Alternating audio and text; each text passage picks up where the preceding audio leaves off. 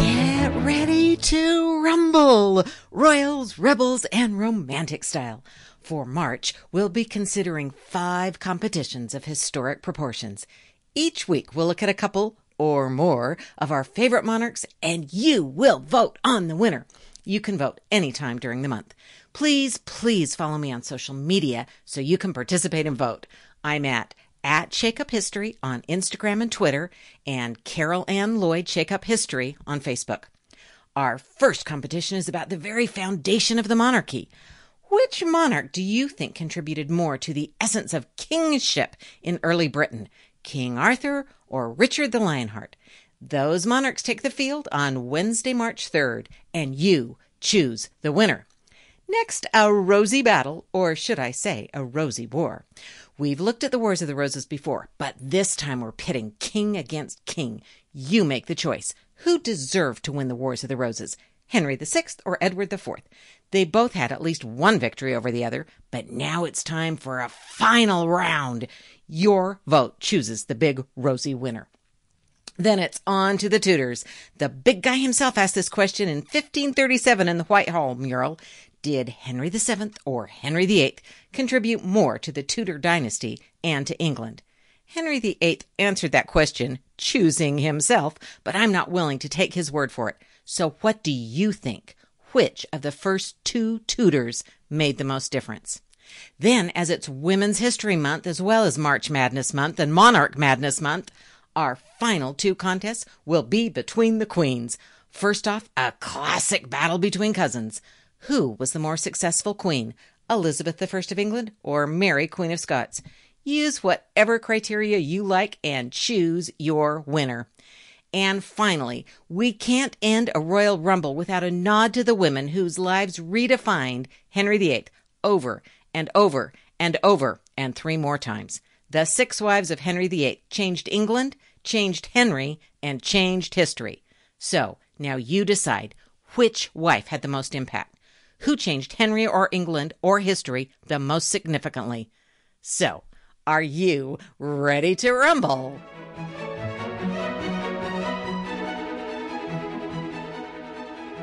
Sometime in 1537, Henry VIII had Hans Holbein create a spectacular portrait of the Tudor dynasty up to that point.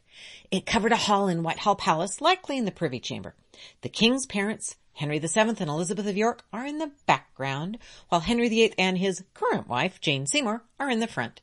The portrait was a huge PR move for Henry, who, by this time, had been on the throne for nearly 30 years with only 2 illegitimate daughters to show for it.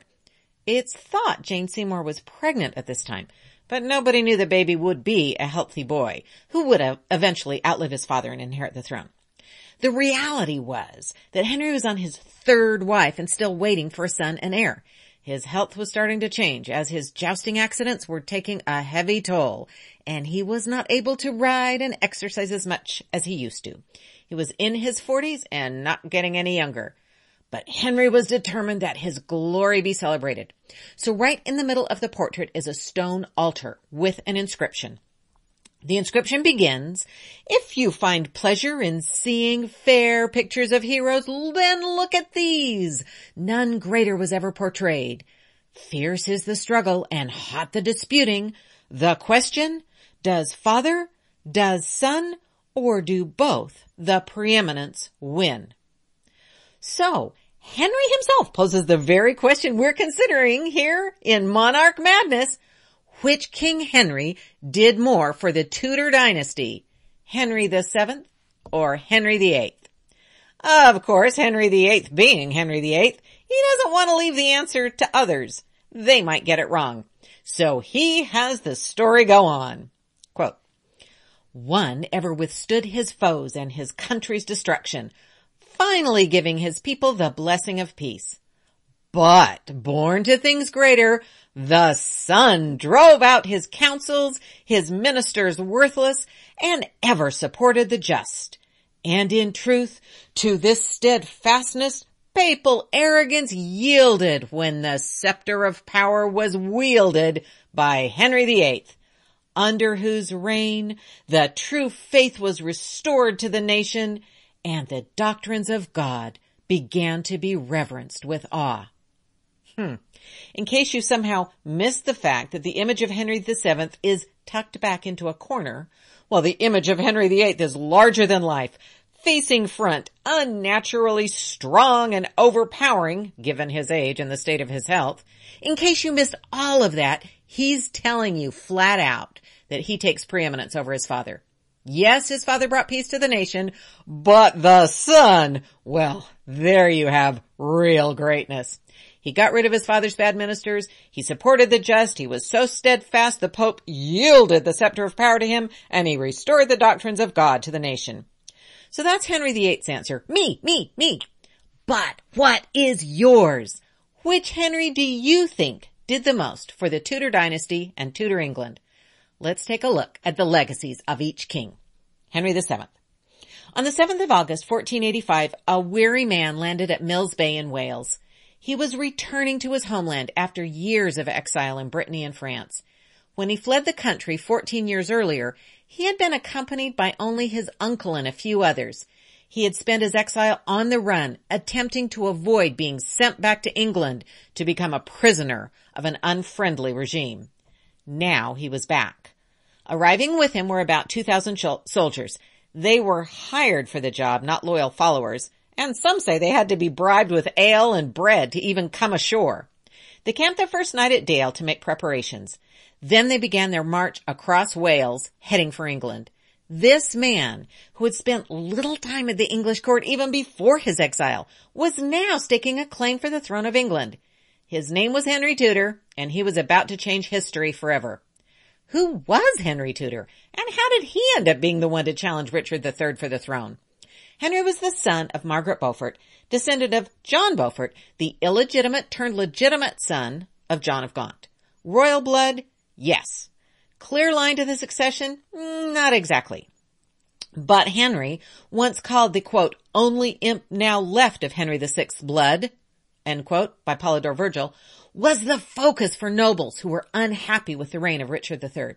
They joined Henry's side and, against all odds, the exile and his army of mercenaries and malcontents defeated the brilliant warrior Richard III and his royal forces at Bosworth Field. Henry Tudor became King of England. But becoming king and remaining king were two different things. To secure his reign, Henry Tudor created a narrative that put him on the throne the day before Bosworth and made Richard and his followers traitors fighting against the king. Then he set up a defense against future Yorkist claims by marrying Elizabeth of York, uniting the houses of Lancaster and York, and ending the battle for the crown. And, by the way, eliminating any need for any future battles for the crown. He came up with a stunningly successful emblem to symbolize all of this, the Tudor Rose. In Henry's story, the complicated series of battles in the 15th century were actually a war of roses, red roses and white roses, symbolizing the houses of Lancaster and York. It wasn't called the Wars of the Roses for many years, but Henry VII first came up with the imagery, and then Shakespeare picked it up, and the legend took hold. Henry had to do a bit of maneuvering with the truth, as his family hadn't actually used red roses for an emblem, but he managed it. Then Henry VII stamped that Tudor Rose all over London, and there it remains. The Tudor Rose is literally carved into the English consciousness on buildings throughout the country. It remains an essential royal emblem to this day. You can see it in the coronation regalia. You find the Tudor Rose everywhere, from colleges at Cambridge, to pubs in London, to the coins people use every day. In addition to creating a story and a symbol, Henry managed to have 2 sons who survived infancy, something no other Tudor was able to do. Henry VII used his children to form alliances with the great houses of Europe. When Ferdinand and Isabella, the couple honored by the Pope as the Catholic monarchs of Europe, agreed to allow their daughter to marry into the Tudor family, it was a huge coup for the new dynasty. Henry also attempted to ease tensions with the Scots by having his daughter Margaret marry the King of Scotland. Even after the personal tragedy of Arthur's death, which was a political problem as well, Henry VII had another son ready to become the heir. Henry VII's reign was challenged twice by Perkin Warbeck and Lambert Simnel. He put both rebellions down. Henry VII's lack of royal brothers and uncles and extended family meant he relied more on educated and trained counselors and less on the nobility. This had the effect of making the royal government more professional and less a matter of birth. He promoted and increased English trade with European ports.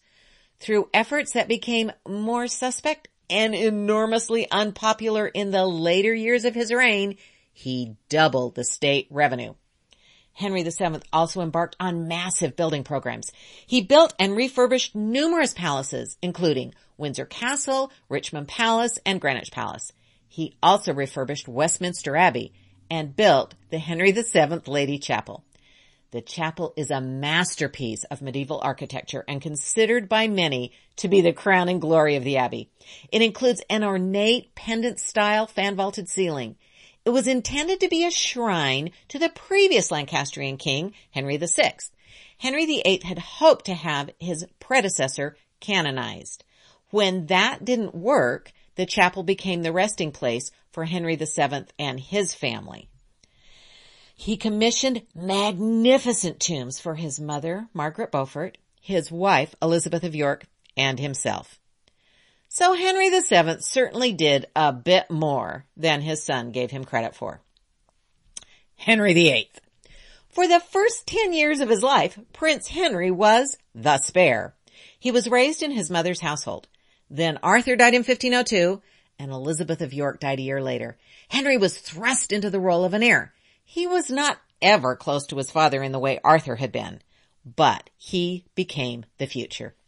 When Henry VIII inherited the throne in 1509, he came to the throne amid fanfare and rejoicing. For the first time in nearly 100 years, it was the traditional passing of the crown from father to adult son, without challenge or controversy. He quickly married Catherine of Aragon, his brother's widow, which was not a problem at that time.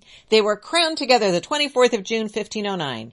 There was every expectation that the new king and queen would have children and secure the succession for years to come. It must have been quite a surprise and a disappointment to Henry, Catherine, and the kingdom that 20 years later, the royal couple had produced only one living child, a daughter. Princess Mary was very popular among the people, but there had never been a successful reigning queen of England. Men were meant to rule. That was the pattern that had existed for hundreds of years. The only time a reigning queen had been tried was Matilda, and that led to years of civil war. Henry VIII knew providing a male heir was one of his primary responsibilities as king. Failing to provide for the succession meant failing, and Henry was not about to be considered a failure. He had already developed a plan to have a son now that Catherine was not able to have more children. He would marry again, and he'd already chosen his next wife, Anne Boleyn. In fact, Henry decided that the lack of a son must be a sign from God that he needed to make a change. Henry should not have married his brother's wife after all. He asked the Pope to annul his first marriage to Catherine, fully expecting a positive response. After all, dispensations and annulments were provided regularly at the time. Unluckily for Henry, the Pope was under the control of Catherine's nephew, Charles V, the Holy Roman Emperor. And to keep Charles V happy, the Pope turned down Henry VIII. Henry was not a man who heard no easily, and in this case, he refused to hear it at all. He charged ahead, broke up with the Catholic Church and the Pope, and established himself as supreme head of the Church of England.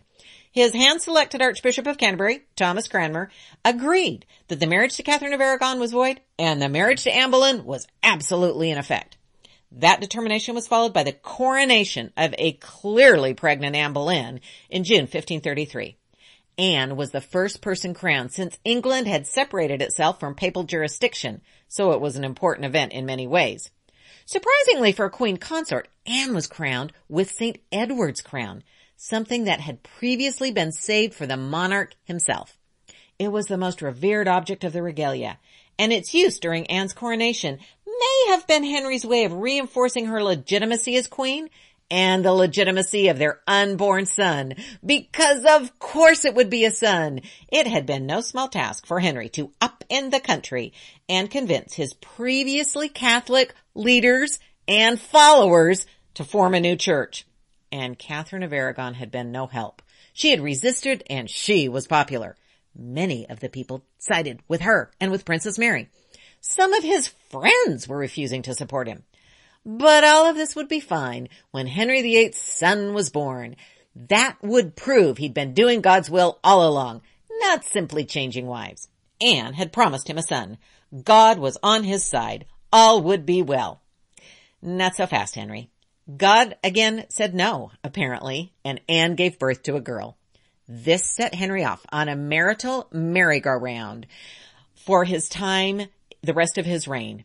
It's reported that when Francis I, Henry's sometime rival and sometime friend, heard that Henry was ending in a few years his marriage with fourth wife, Anne of Cleves, he responded in astonishment, "The queen that now is?" So Henry VIII put the Tudor monarchy on the world map. He was the most married English king in history, a title he still holds. And speaking of wives, it was his marital misadventures that inspired Henry to start the Church of England. His religious reformation went only so far. Primarily, it meant Henry was the head of the church instead of the Pope, that he received the money and the land from the monasteries, and that he commissioned the printing of the Bible in English. What did this mean? It meant that Henry's sovereignty came from Parliament, which passed these laws, instead of from the Pope. That gave Parliament additional power. By redistributing the monastic lands, Henry oversaw the greatest change in land ownership since William the Conqueror in 1066. The man who had once worked so hard to earn the Pope's recognition as, quote, defender of the faith, basically ended the Pope's control of England. Henry extended his father's professional approach to government. Instead of filling his council with the highest levels of the aristocracy, Henry was open to men who worked to gain his favor. Thomas Wolsey, son of a butcher, was the king's first favored minister. When Wolsey fell from favor, he was followed by Thomas Cromwell, son of a blacksmith. These men were educated and worked extremely hard for the king. Furthermore, their lack of status meant they would never challenge the king's authority or make a play for his throne. And once they lost favor, Henry could easily dispose of them and move on to someone else. In 1540, the Privy Council came into its own in terms of governing power. So Henry's government operated with a cabinet of ministers instead of one very powerful man. Other than the king himself, of course. Parliament continued to gain power during Henry's reign. So overall, over the course of Henry's reign, government moved away from a feudal power base into more of a functioning group of ministers. Another key contribution of Henry VIII was the Royal Navy, or his Army by Sea. One of Henry's most famous ships was the Mary Rose. He began construction just a year after coming to the throne, and it was completed in 1511. It's often said the ship was named after Henry's sister Mary, but it's more likely it was named after the Virgin Mary and intended to reflect the power of the Tudor Dynasty and of the Virgin. The Mary Rose was a 600-ton vessel that carried 6 or 8 large guns. That meant it needed a state-of-the-art design to include gun ports. Legend has it that Henry insisted on this configuration and was especially proud of this ship as a result. The Mary Rose participated in several battles. This most famous ship was refitted in the later 1530s with extra gun ports. In 1545, the Mary Rose was part of the fleet fighting the French in the Battle of the Solent. Attempting to make a turn, the great ship tipped to one side. The gun ports were open, so when they dipped below waterline, the ship quickly flooded and went under. Only 35 of the 500 men aboard survived. The Tudors attempted to raise the Mary Rose, but they were unable to do so. The Mary Rose was located in 1971, and work began excavating the ship. It was finally raised in 1982, nearly 450 years after it was lost. Extensive conservation has recovered numerous items from the crew, and the Mary Rose now provides a fascinating glimpse into Tudor life and Henry VIII's great contribution. Henry's navy would provide the foundation of Elizabeth's success against the Spanish Armada. Henry VIII also made important contributions to medicine. With all his own health problems, Henry was interested in medicinal treatments and is said to have made herbal remedies for himself and his closest advisors. By royal decree, he established a governing body to monitor apothecaries and physicians practicing in the realm. Henry enforced this by an act of parliament. The organization is now the Royal College of Physicians. This was an important step in medicine becoming a matter of science. Like his father, Henry VIII embarked on building and renovation projects. Henry built Nonsuch Palace in Surrey. He started work 6 months after his son Edward was born. The name Nonsuch comes from the assertion the palace would be so grand that there was no such palace anywhere else in the world. Although he seemed delighted with his plans and the way they were carried out, Henry seems to have visited Nonsuch only 3 times in his reign, twice in 1545 and once in 1547. Edward, whose birth was being celebrated by that building, showed no interest. When Mary became queen, she sold the palace to Henry FitzAlan, Earl of Arundel. Later in the reign of Elizabeth I, Elizabeth and Dutch rebels signed the Treaty of Nonsuch at the palace. Philip II of Spain saw this as an act of war, and it contributed to the launching of the Spanish Armada. Another of Henry's building projects was his extensive renovation of Hampton Court Palace. Unlike Nonsuch, which was torn down by Barbara of Castlemaine, mistress of Charles II, Hampton Court Palace survives and offers visitors a stunning example of Tudor architecture and Tudor life. Henry transformed the palace into one of the most sophisticated places in all of England. After Henry was finished, Hampton Court, including tennis courts, still there, bowling alleys, a park of more than 1,100 acres, a stunning royal chapel, which is still in use today, and an expansive kitchen you can visit. Henry VIII used Hampton Court Palace to demonstrate his magnificence and wealth in numerous ways. He collected tapestries. Nearly 2,500 tapestries are listed in the inventory taken at his death. The Story of Abraham series, commissioned in 1537 to commemorate Edward's birth, originally hung in the Great Hall of Hampton Court Palace. These were described by contemporaries as brightly colored with shining gold and silver threads and silk of all different colors. Henry's richly decorated palace, with the latest features in architecture and hung with tapestries that glistened in the candlelight, would have provided a perfect stage for the king to present himself as the epitome of grandeur and royal magnificence. With all of this, Henry seems to have burned himself into our collective consciousness. When then Prime Minister Tony Blair welcomed European leaders to London several years ago, he started his remarks by saying, quote, "As Henry VIII said to his 6 wives, I won't keep you long." End quote. The image of Henry VIII, hands on hips and legs apart, is immediately recognizable, even 500 years after his death. Your turn to choose. So, what do you think? Was Henry VIII right when he claimed he did more than his father? Or did Henry VII actually do the most, despite not being as famous, or should I say infamous, as his son? Be sure to vote. You can reach me on Instagram or Twitter as @ShakeUpHistory, or on Facebook as Carol Ann Lloyd @ShakeUpHistory. I'm also part of the Tudor Learning Circle, and you can find me there as Carol Ann Lloyd. You can also email carolann@carolannlloyd.com or leave a comment in the podcast. However you like, I'd love to hear your vote. And next week, we're staying with the Tudors to look at those famous rivals, Elizabeth I of England and Mary, Queen of Scots. I can't wait. Thank you for playing Monarch Madness. Now, before you go, please take a moment to subscribe, leave a rating, and share with a friend. And I always love hearing what you think. Thank you so much. Be sure to make your voice heard. Vote for your favorite monarch at @ShakeUpHistory on Instagram and Twitter, and Carol Ann Lloyd Shake Up History on Facebook. And let's keep shaking up history together.